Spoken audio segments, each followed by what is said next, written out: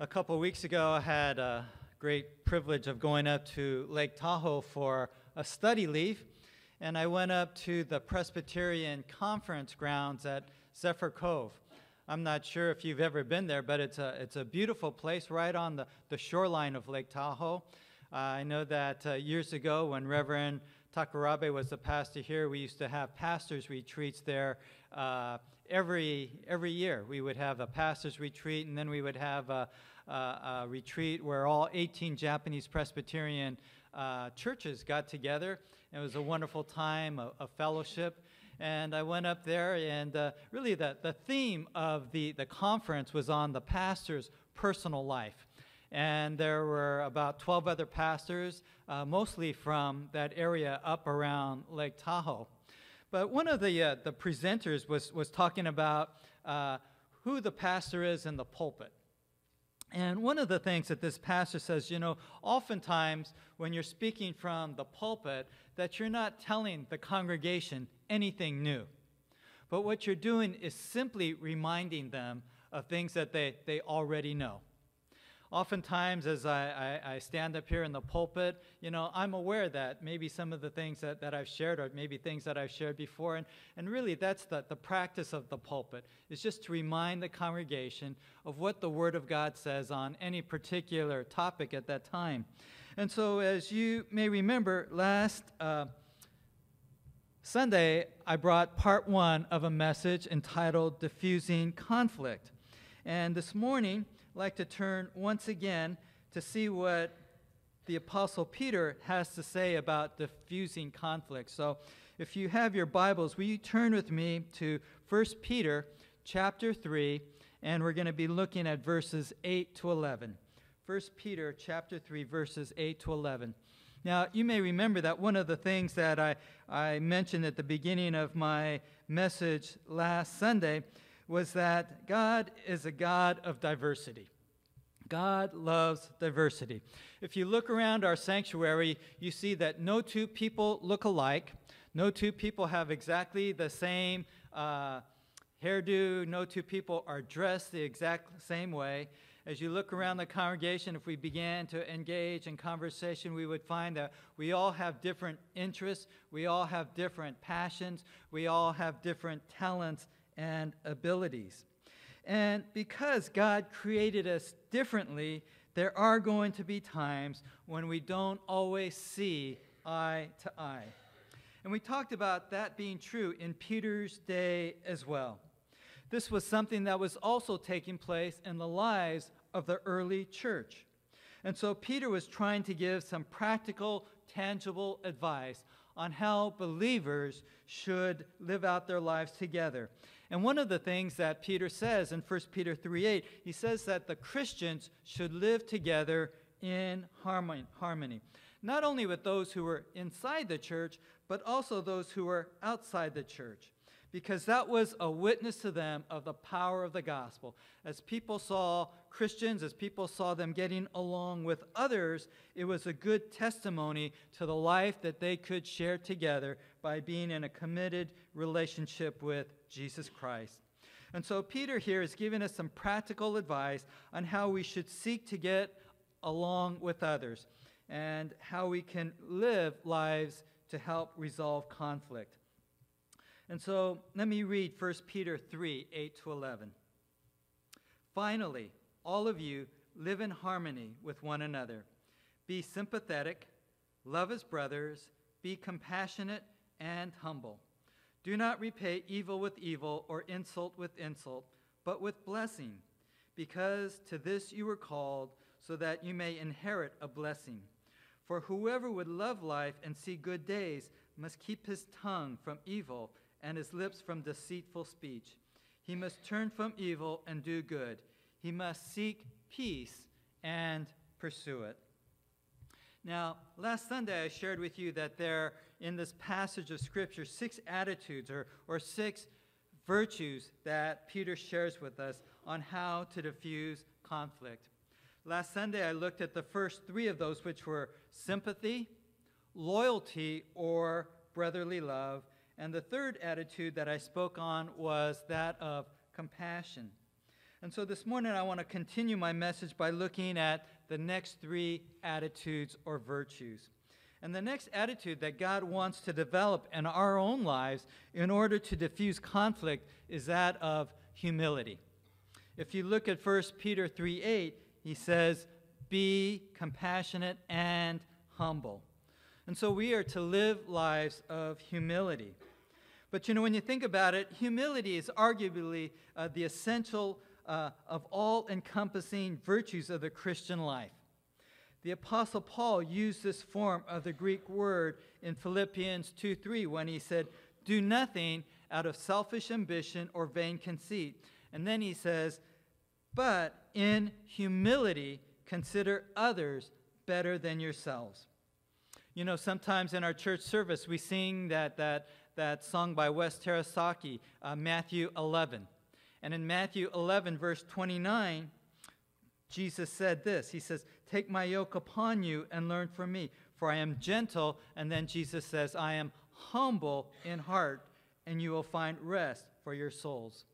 And so the example that we have of humility really comes from our Lord Jesus himself. In fact, in Philippians chapter 2, verses 5 to 11, Paul tells us that our attitude should be exactly like the attitude that Jesus had. And he says, "Your attitude should be the same as that of Christ Jesus, who being in very nature God, did not count equality with God something to be grasped, but made himself nothing, taking the very nature of a servant, and being made in human likeness. And being found in appearance as a man, he humbled himself, and became obedient unto death, even death on the cross. Therefore God exalted him to the highest place, and gave him the name that is above every name, that at the name of Jesus every knee should bow, in heaven and on earth and under the earth, and every tongue confess that Jesus Christ is Lord, to the glory of God the Father." And so when we look at the life of our Lord and Savior Jesus Christ, Jesus led a life of humility. And when we get into conflict, we also need to seek to live a life of humility. When we get into conflict, of course, we always think that the other person is at fault, right? When we get into conflict, it's not my problem, it's the other person's problem. And you may say that the person you're having conflict, you may say, "Oh, that person, he's just so stubborn. He's self-willed." And sometimes when you get into conflict, you can be staring each other from across the room, and you could just be thinking in your own mind, "I'm not going to give in." And that's an attitude that a lot of people have. But really what that attitude is, it's an attitude of pride. And one of the things that Scripture says in 1 Corinthians 13:4, it says, "Love is not proud." And we learn very quickly that every time we get into a conflict with someone, pride or stubbornness is somehow involved. In Proverbs 13:10, King Solomon writes, "Pride only breeds quarrels or arguments, but wisdom is found in those who take advice." So let me ask you here, if you're proud or stubborn, will you raise your hand? Okay, so we can agree that that is a source of conflict in many of our lives. Well, let me share with you a story. It was the summer of 1986. Two ships were in the Black Sea off the coast of Russia, and hundreds of passengers died as they were hurled into the icy waters below. News of the disaster was further darkened when an investigation revealed that the cause of the accident wasn't mechanical failure, it wasn't technological problems, it wasn't a radar malfunction, or it wasn't even fog. The cause of the accident was human stubbornness. Each of the captains on those ships, they were aware of the other ship's presence nearby. Both could have easily steered clear.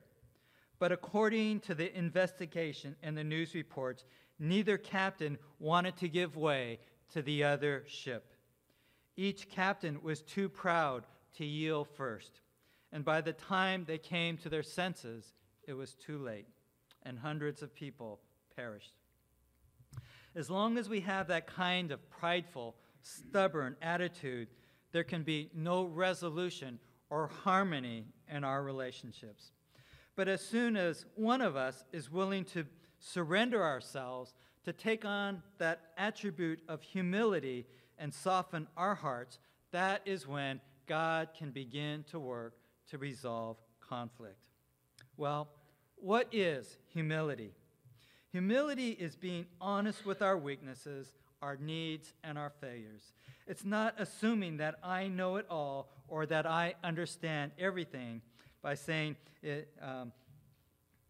It's being willing to admit that you made a mistake. If I'm humble, I can say, I don't have it all together. I can say, I need your help. But you know, for a lot of people, especially in our day and age, that's something that is very difficult to say. It's very difficult for someone to admit that they have needs or that they're vulnerable. It doesn't come easy. One of the things that Scripture tells us, it says, bear one another's burdens. But how can we bear another's burdens if we're too proud to say, I need help, I'm weak, can you come and help me with this? Oftentimes we go through struggles on our own because we're too proud to admit that we have needs. But also another thing that's very difficult for us to admit is to say these words, I was wrong, or I made a mistake. You know, I used to get into some type of conflict with my wife, Costco, and after a while would be talking, and then she said, you were wrong. Admit that you were wrong. Apologize to me. And even though I knew that I was wrong, that I was at fault, those words got stuck in my throat. I just couldn't say I was wrong. So we're going to do a little exercise. I'm not sure if those words are in your vocabulary, but can you repeat after me these words? I'm sorry. Please forgive me. I was wrong. Okay? So those words can be part of your vocabulary, okay? But humility is being willing to admit that I was wrong. Proverbs 28:13 says, he who conceals his sin does not prosper, but whoever confesses and renounces them finds mercy. Humility, it's so hard for us to say those words, I'm sorry, I was wrong, forgive me. But as we think about the humility of Jesus, what Jesus has done for us, that in Christ we are forgiven, that we pray, forgive us our debts as we forgive one another, it's a big step in helping to resolve conflict in our relationships. But not only that, the fifth attitude is that of mercy. 1 Peter 3:9 says, do not repay evil with evil or insult with insult, but with blessing, because to this you were called, so that you may inherit a blessing. You know, we hurt each other from time to time. And at times, we can hurt other people deeply. Let me ask you this question. How many of you have ever been hurt by another person? I think that's true with just about all of us. And because all of us have been hurt, sometimes we've been hurt deeply by other people, we need masses of doses of mercy in order to get our lives back on track. When you've been hurt deeply, there's an emotional energy that's stirred up. And when we come to that point, we could either seek to take retaliation or seek to resolve the situation. I have the choice either to use the emotional energy for retaliation, sticking the other person real good, or I can use that energy to seek resolution. Retaliation or resolution. But this verse says, pay back a curse with a blessing. And how do you pay back a blessing when someone's hurt you, someone's been angry at you, someone says words that have hurt you deeply? How do you give them back a blessing in return? And then, once again, we have to look to the life of Jesus. Jesus, the one who is our model. We need to learn how to be merciful. What was it that Jesus said on the Sermon on the Mount? Do you remember? He said, "Blessed are the merciful, for they shall receive mercy." And so here, Peter is probably remembering the words and the example that Jesus set concerning mercy. 1 Peter 2:21-23 says, "To this you were called, because Christ suffered for you, leaving you an example that you should follow in his footsteps. He committed no sin, and no deceit was found in his mouth. But when they hurled their insults at him, he did not retaliate. When he suffered, he made no threats. Instead, he entrusted himself to him who judges justly." One of the things we have to remember is one day God will take care of all the hurt and pain that we have gone through. This verse isn't on the slide presentation, but it's taken from Romans 12:19. And Romans 12:19 says, "Do not repay anyone evil for evil. Be careful to do what is right in the eyes of everyone. If possible, as far as it depends on you, live at peace with everyone. Do not take revenge, but leave room for God's wrath, for it is written, 'Vengeance is mine, I will repay,' says the Lord." And there have been times in my own life when people have said things that have hurt me, caused me problems. And one of the things that I come back is to this passage of Scripture, where it says that one day God will make everything right. He says, don't take vengeance. He says, leave it for me. I'll take care of it for you. And one day, God is going to bring that slate, and he's going to make it clean. God knows how to judge justly. And again, Peter's probably remembering the life and example of Lord Jesus in the Sermon on the Mount when he said in Matthew 5:38-45, "You have heard that it was said, 'Eye for eye and tooth for tooth.' But I tell you, do not resist an evil person. If someone strikes you on the right cheek, turn to him the other also. And if someone wants to sue you, take your tunic, let him have your cloak as well. If someone forces you to go 1 mile, go with him 2 miles. Give to the one who asks you, and do not turn away from the one who wants to borrow from you. You have heard that it was said, 'Love your neighbor and hate your enemy.' But I tell you, love your enemies and pray for those who persecute you, that you may be sons of your Father in heaven." So let me share with you a little definition of mercy. Mercy is giving more kindness than justice demands. Mercy is giving more kindness than justice demands. I have to remember that God's way is different from man's way. Isaiah says, "As far as the heavens are above the earth, so far are my ways and your ways above yours." And so God's ways are different than ours. The world's way is what? The world's way is get even, take revenge, retaliate. But in Colossians 3:13, the Word of God says, "Remember, the Lord forgave you, and so you also must forgive others." And that means all the millions of little things and all the really big things. 1 13:5 also says, "Love keeps no record of wrongs." Some people, they have a long record of wrongs. They have a whole closet full of things that they hold against others. It might be their spouse, it might be their employer, it might be their friends, and they've got them all cataloged and all categorized, and they pull them out at the right moment as soon as you begin to get into an argument. How many of you heard about that situation where there was this man who was talking to his friends, complaining about his wife? And the man said, every time my wife gets angry at me, she gets so historical. And his friend says, "You mean hysterical?" And he says, no, historical. Every time we get into an argument, she brings up every bad thing that I've ever done. But you see, that's not God's way. If we call ourselves Christians, we have to learn to forgive. We have to learn what it means to offer mercy, just as God has given us his mercy and forgiveness in Christ. And then the last attitude that I want to talk about is that of maturity.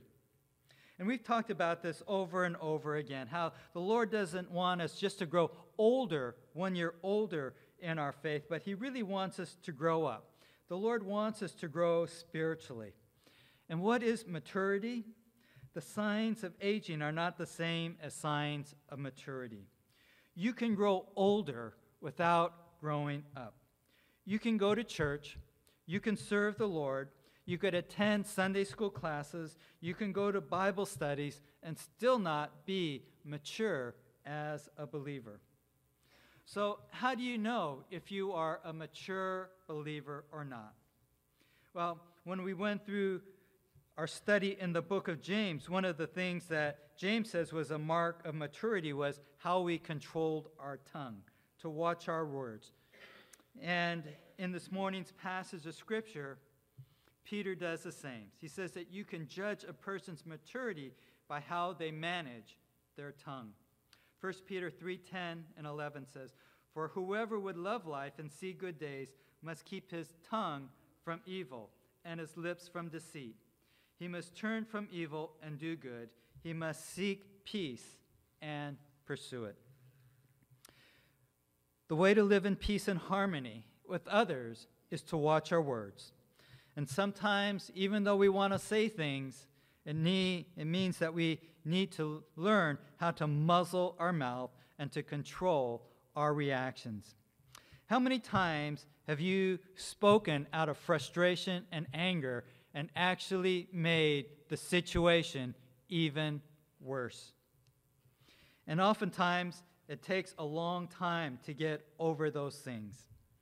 How many times have you ever said something and you wish you could take those words back? Well, Proverbs 12:18 says, "Thoughtless words can wound as deeply as any sword, but wisely spoken words can heal."